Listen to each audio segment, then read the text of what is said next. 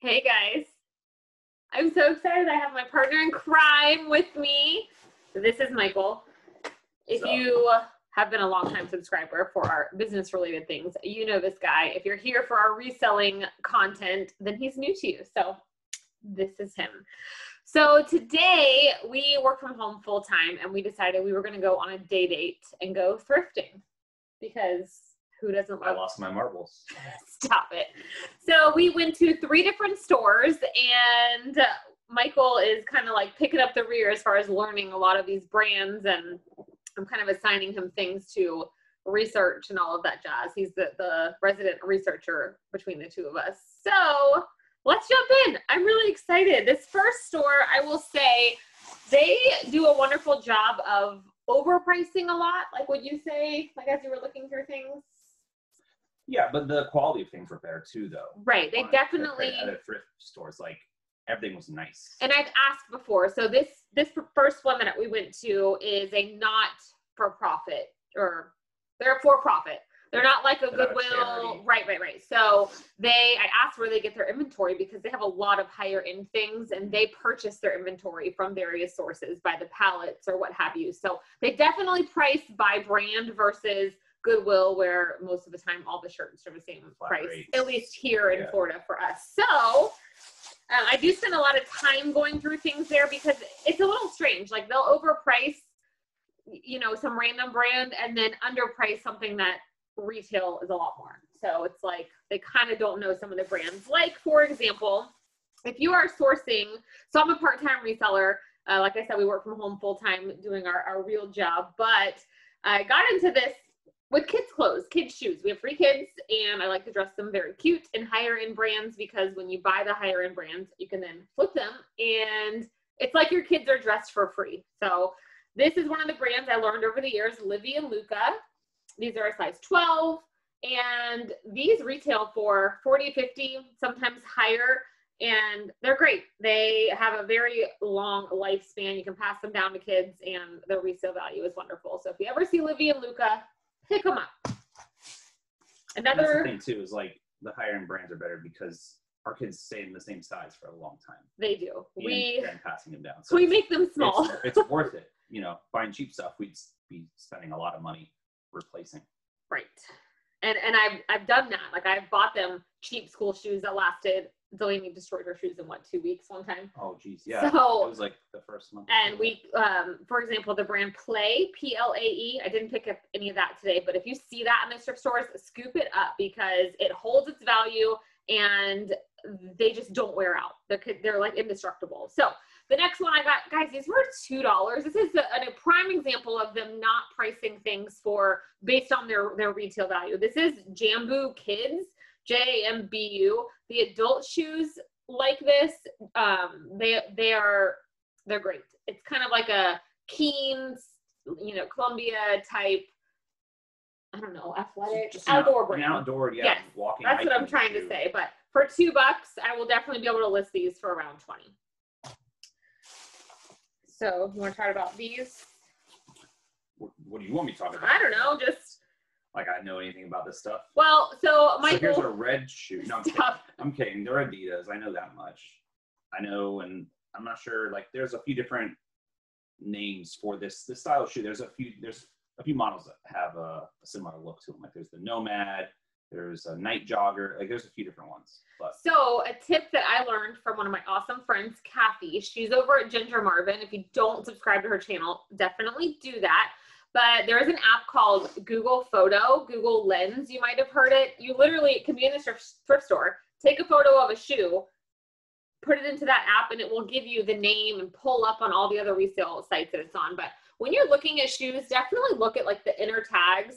See if they have wear. These, I did say we paid up for these. We paid $6 for them because they're our son's size. So yeah, we bought these. We bought these for our son. But then we will turn around and sell them because he didn't necessarily. It's a cool shoe. Need another pair of shoes. I'd wear the shoe. It was my size. Yeah. So, yeah. But always go, look at the bottoms. These are in great shape. Yeah, they're barely worn. Yeah.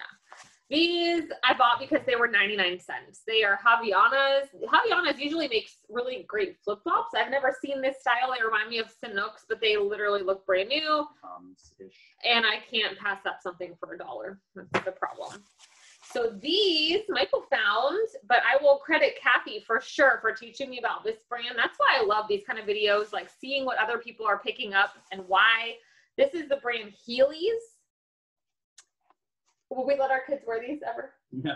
Never, because they would have broken bones, and our son is just getting over a broken arm. But they have little Heely deals. I mean, I think these are cool. And I don't know, I've never sold them. Kathy sells them on the regular. They resell for quite a bit. So these are a cool camo. We found, what, at least 3 other pairs? There was 3 pairs total. One was a knockoff, and then 2 were Heelys. But they had like some significant wear. They were worn out. Yeah. These ones looking pretty good. These look great. Yeah. Oh, are you ready? Look what we found. Chacos. I just love saying the word Chaco. If you watched my recent Thread Up kids shoe unboxing, we found some Chacos. Chacos are just great. I mean, they're not our style. They're not our kids' style. We are the outdoorsy type, but we make our kids wear like rain boots kind of outside. So these are in literally like new condition, and these retail for a lot. They resell for a lot. So definitely pick them up when you see them. All right. This was Michael's like best find, I think. It was a solid one. Yeah. Yeah. These are night joggers because I looked these up when I found them. Special edition though, collab with Disney, Star Wars. So, I mean, I don't even get to be a huge Star Wars fan to realize that's R2D2. The blue and white's pretty iconic. Yeah. But it's got that there on the tag, on the tongue there. Show a little, I don't know if you can see there, a little R2. Oh, he's so cute. There. But they're cool. I mean, it's a good find. Are you going to keep them? No, I'm not going to keep them, but they're a cool shoe. This is the problem with being resellers. You want to keep everything, and I do keep a lot. And it's the positive about buying things for your kids on the regular because kids grow so fast. They're constantly growing out of things. Yeah. But these are a men's size 11 and a half. So they really are like your size. They are my size. But it was a good find because it was today's color. So they were actually half off. What was the, like when you Google lens it, what are these going for? $100. $100. Yeah. Yeah, and you can tell, like I said, by looking on the inside, they are. These were, yeah. I mean, and the bottom too. Yeah, right here. There's like a stain where like maybe they stepped in something. So like they were worn, but maybe like once to Disney. Yeah, it probably got left behind in the hotel. Probably because that happens here. We're lucky. You can get a lot of cool stuff from Disney. Yes. That's basically brand new. Disney is like our second home. So, all right, these are a pair of Nikes. I wish these were our daughter size. Not yet. And like the typical me would say, oh, let's hoard them because we have size up bins in so many sizes. But we're going to list them. They're size 3.5 youth, but they are, even on the insides, they are looking pretty new. The thing about Nikes, they've got a number in here where you can literally just type that in. It's going to give you the name of the shoe and everything, which is fantastic. Same thing, just a little discoloration on the bottom. Yeah. But no actual wear. Well, let's get this up here. Oh, these were a good find. I found these. Mm-hmm. So these are Adidas. Don't remember the name. I did look it up. I took a picture, did the whole Google lens thing. When you're like, here's the thing, just because you see Adidas or whatever, you've got to check comps before you leave the store. That's just part of the job as being a reseller. There are a few things. We found a really pair cool of Pumas, and they looked cool. They looked cool. Really they were in great condition, but the comps were basically $5. Yeah, $5 more than what we would have paid for them. So not worth it. So these I'm curious to looking more into. I know I will definitely triple my money, but inside of here where it has the size, it says sample. So I don't really know. I didn't show you that part. I don't know what that means. I didn't see this color, but I wasn't really looking particularly for this color. I was just looking for the style. So I know there's like one of these. There's an Adidas. People are making fun of me. It's like called the Boost or something like that. It's always an expensive one. Women's size 7. One of those or not. Again, a lot of those different models of Adidas, they look similar. This is a brand you definitely want to pick up when you see it. If it's in great shape, Fit Flop. These sell for great money. People like to wear cute shoes and get in shape while doing so. These are a US size 8. Just a little great find. These are something I picked up just based on condition because they're in great shape. They look new because comps were kind of like from 20 to 50 all over the place. The brand is ABEO, Pro Light. They're super lightweight.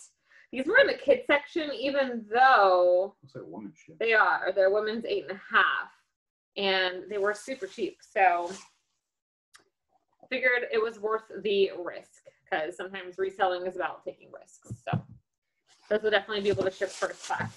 And these are a kid's shoe. Some people are not about selling kids stuff, but we sell on Kidizen, Poshmark, Mercari, some on eBay, and kids stuff sells. And especially when it's a better brand. These are Uggs. You can see they really weren't worn very often. Uggs, you've got to always make sure you're looking for inside here. I don't know if you can see it. There's a hologram and that QR code because unfortunately a lot of brands are counterfeited, and you can see it's got that Sherpa Ugg deal in there. So these are super cute. I wish they were our kid size. They are not. They're little kids size 12. So between the two. Yeah, and last bag from here. Look, when you're shopping, you get to shop for yourself. So Michael got this shirt for himself. It's a Columbia, the PFG fishing brand, outdoorsy kind of lightweight. It's a lake shirt. And the cool thing is that this will end up being free. So when you sell, we'll recoup profits from selling one of these pairs of shoes, and he gets to have a for himself, just like I got this for myself. That's why you told me. You probably already had that, and then to justify, you're like, okay, but mine, this was only $4. I pick it for myself. This was $4, and yours was a little more than that. This is the brand, hold on, Blue and Gray. This is a good brand to look for. Check the comps, check the styles. This is like a cute little t-shirt dress, but I will probably use this as a nighttime lounge wear because that's basically what people wear these days. So that was our first stop. Very successful. Yeah, we bought the most at that store. I think we spent like $80. So we will be able to definitely make that money back. The next stop was this one, those two. These two bags? Yeah. We went to a Salvation Army, which I know they have those a lot of places. I was very excited to find these. Another brand I would have not known about had I not been watching YouTube. This is Hoka 11. They've got a little toggle closure. These are size women's 8. Now I do know men's sell better than women's, but the soles look really thick on them. They are. They are very, I don't know anything about this brand other than they sell well. So, and these are in pretty great condition. I did pay up for these. I paid $15, which is probably the most I spent on anything. But just because I wanted to have this brand in my shop, see how it does. Worst case, it's my size. I don't know that I'd ever wear these, but it's fine. I just thought they were a cool color, and we will see. I don't know anything about this brand other than Kathy sells it often and talks about it often. So there is that. These are a pair of Ugg sandals. They are in really great shape. They were like $2, so why not? I like to make sure they have sizes on them because when I get these thread up boxes and stuff without sizes, these are 9.5, so great size to sell. This is something Michael bought for us. What did you buy? These are foldable drinkware, plastic foldable drinkware. So eventually we'll make it to start cruising again because we cruise every year before last year. Water. It's for water to take on the cruise ships. Mm-hmm. These are just water. Just water. Some plastic waterware.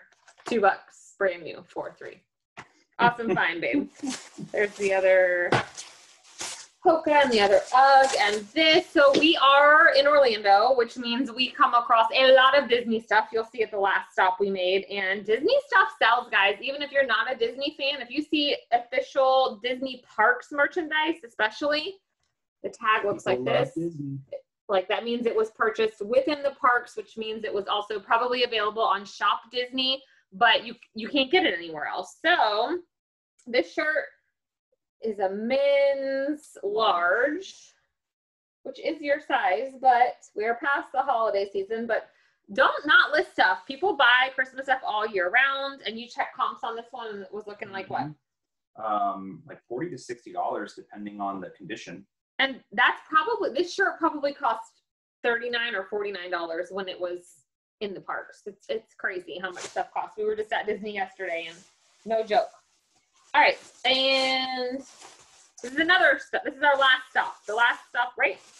No, this is the same one. Same one. Okay. Yeah. These are Naturalizer. I wouldn't typically pick up this brand. You know, sometimes it's about brand. Sometimes it's about style, what's on trend. These are the Harach style. I don't know. There's a lot of different brands that make this style. These are like a bronze, rose gold, silver, perfect condition. They might have been worn once. They are a size 9, and they were a couple bucks. So I was willing to take the risk because I thought they were cute. So. And another pair of Chacos. These are women's. The other ones were kids, right? Yes. Okay.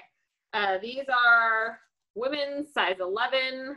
I finally learned all of the sizes here on the back. 11's a great size because it's not a super common size. Great colorway. I will wash these. I'll probably throw them in the washer because they have some dirt because someone probably wore them hiking. So that was it from that store. Third and final stop. Oh my gosh. This was just a local thrift shop that we have. I like selling shoes. If I could have one item to sell, it would be shoes. They're easy to ship. You can't really screw up and miss flaws because the picture, you know, where garments, you could maybe miss a hole, whatever. I love shoes.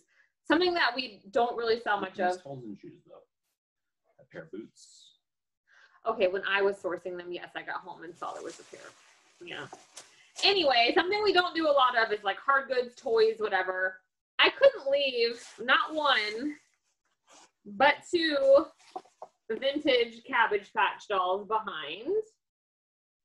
I did pay. So all you picked up was the 2? Just the 2, yeah. I paid $7. There were more, but their hair was kind of, these are like twins. So I plan to list them together. This is an original Cabbage Patch top. The pants are not. These are actually vintage Disney newborn pants on this one. I might take those off. These clothes are original. So I don't know. I told you we're dabbling in eBay. I have had an eBay account for over, 15 years because that's how I paid my way through college. So I will clean up their faces and probably list these together, brother and sister. I don't know. And so wait, these are Disney pants on this one? Yeah. These are like off topic. If you ever find anything with strawberries on them, strawberries sell. I don't know why, but yeah, these Cabbage Patch dolls are from 1982. So definitely vintage, a little bit before my time. So we'll see. I'm not trying to make a ton off of them. If I just double my money, that would be great. This is a thrift store that has some random stuff. We got some sunscreen for ourselves. This is a great, The Honest Company. I paid $5 for 4 things of sunscreen. So not part of this. Oh, and Michael got himself a beard shaper. Did you end up looking this up? You said I'm unkept. So. No, right now you're good. It was a little out of control a couple months ago. All right, a pair of mini Melissas. I can never leave. These things are like $10 on Amazon. So okay. I figured.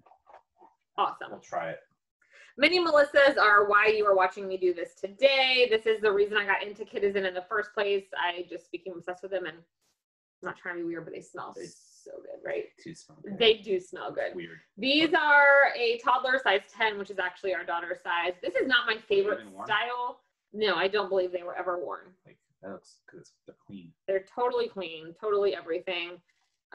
They were $3, you guys, and then I noticed that shoes were also 40% off today, so $1.80. Yeah, craziness. Mini Melissas will always sell. Oh, this is also yours. You bought a tether ball. Oh, for the kids. Outdoor things. For $2. And a bike today. We bought our kid a bike today. Yeah. I mean, so I did buy this also for myself. Not exactly the best thrift haul. But this particular thrift store had a bunch. So Disney, because we're local to Disney, donates stuff to a lot of local thrift stores. And typically I go to this store often. I will buy 2 of an item, sell 1 for at least double, get mine for free. But this is a fanny pack. I saw a couple on Mercari. They weren't selling for enough. I paid $5 for this. It's official Disney Parks merchandise. But it wasn't going to be worth my time to sell another one. Yes, I'm going to rock a fanny pack. We have annual passes. We go to Disney at least once a week. This will hold my phone, and this was my treat for spending all day. Which is worth it, because then I don't have to carry it. Right. This is another one of those things. So this is what I'm talking about. I bought 2 of these, 1 for me, 1 to sell. Disney is expensive, guys. $69. Hold on, let's see if I can show you. $69.99 for this from Disney. I bought size medium for me and to sell, just because it's kind of, it is a onesie, friends. A short sleeve, like a lightweight sweatpant with material, oh my gosh, with pockets, onesie, with mouse ears, rose gold mini ears. They were $10, so I did pay up for something. But there is no doubt in my mind that I could sell, this is $70 full price. I will list one of them for $45, take offers, and end up getting mine for free and maybe profiting a few bucks. Yeah. So that's the plan for. You have to wear it to Disney with your fanny pack. Oh, I absolutely will wear this to Disney with a fanny pack. And, you know, some people might say, well, why didn't you buy more of them? Because this particular thrift store we go to sells so much. They had at least 100 of those in extra small through medium, and you know, definitely got like just we are part-time resellers. I don't have a ton of room in my house for it, and we do have 3 kids here. We do have 3 kids, and we have an actual from home business that we run also. So I wanted this. I live in Fantasyland. Oh my gosh, how cute is this? Again, Disney Parks. These shirts were $40, guys, and people pay it. And they were $5 at this thrift store. They don't mark the tags out, anything. So I got 1 to sell, 1 to keep for me, and $40.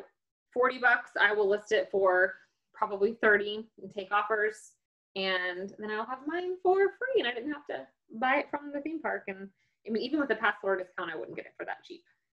No. So cute. That was it. Yeah, that was it. So that was our day date, 3 thrift stores. We left our house around 10:30, right?